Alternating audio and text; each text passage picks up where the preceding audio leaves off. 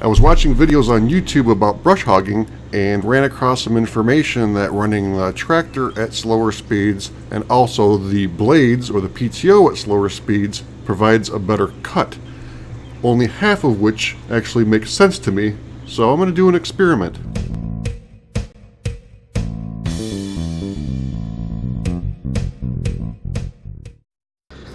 According to the information that I ran across, the claim was that a lower vehicle speed or a ground speed combined with a lower PTO speed or lower blade speed provided a better cut. I would agree with the lower vehicle speed, and I think that's evident even with like a push mower or a riding mower and probably a rotary cutter as well. The reasoning behind the lower blade speeds or lower PTO speeds was that supposedly the blades create turbulence, and that turbulence keeps the grass pushed down, doesn't allow it to stand up as much. Therefore, lower speeds, lower turbulence, the grass will stay standing more upright. Now, I don't necessarily subscribe to that reasoning because it's my understanding that the blades are designed to create lift, and then therefore I would think that the higher blade speed, the more lift you get, and the more that the grass would be pulled upright as opposed to the opposite. I would also assume that the engineers that designed the blades or designed the machine designed it to run optimally at the usual 540 PTO speeds. That doesn't mean that what engineers do always makes sense, however. That being said, the manual that came with my cutter does state to run it at 540. I can't say definitively, however, until I run an experiment. So I'm going to run a series of passes with different combinations of PTO speeds and vehicle speeds and take a look at the results. Now, just for the record, I know I'm using a rotary cutter here, and I'm not expecting a pristine finish like from a finish mower, but at the same time I do want the cut to be as good as possible so it doesn't look like complete garbage. For the first test, I'm going to run at full PTO speed, 540, tractor in low gear, and full pedal. I can't really say full throttle, but full vehicle speed, I guess, at this RPM.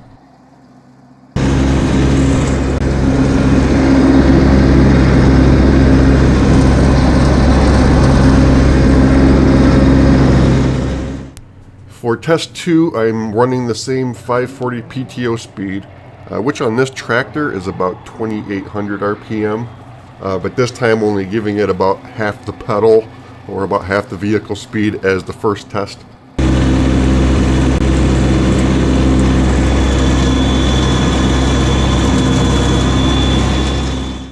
For the third test, I lowered the PTO speed, so I have the engine RPM at about 2000, which, if my calculations are correct, it should give me a PTO speed of about 385, give or take.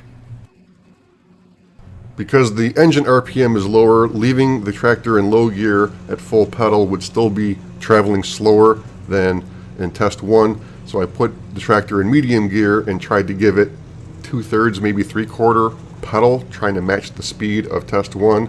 Even with that though, I was still traveling faster than in test 1.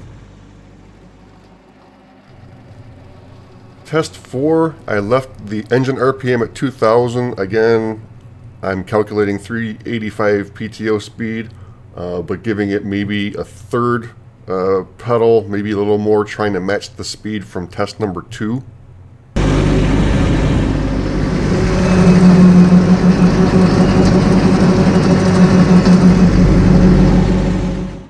I had an issue recording test 5 and 6, but for those tests I essentially kept the RPM at 2000, but then put the tractor back into low gear and did a pass at full pedal and another pass at half pedal.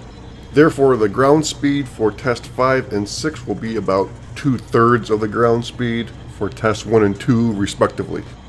So I don't have clips for the actual conducting of test 5 and 6, but I do have the results, as well as the results for all the others.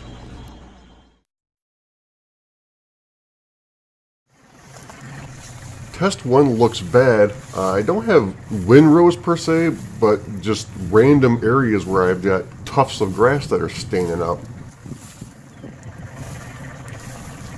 Test 2 is better. It looks a lot more consistent. I don't see anything that really missed or anything sticking up higher than anything else significantly. Test 3 is absolute garbage.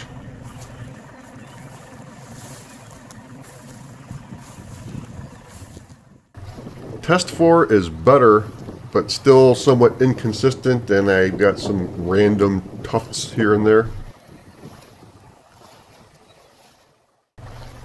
Test 5, it's okay, but not that great either. Test 6 is better than 5. I'd say it's passable. The video doesn't seem to pick up as the detail that I can actually see in person as far as the consistency or lack thereof in the cut. Any of the tests with a higher vehicle speed were the worst, which is pretty much what I expected. Lowering the blade speed, though, seemed to be detrimental to the cut. So the theory of a lower blade speed creating less turbulence, thus a better cut, doesn't really stand up, at least not with my rotary cutter. And with the low PTO speeds, it could get a passable cut if you're just going really slow, but then of course you're going to take forever to do your field, right? So the winner is Test 2. That one had the most consistent cut. That was full 540 PTO speed, tractor and low gear, about half pedal, which is pretty much what I've been doing already, although I do vary the vehicle speed depending on the height and the density of the material I'm going through. And I'm guessing most of those watching probably do the same as well. If that's the case, then I apologize for wasting your time.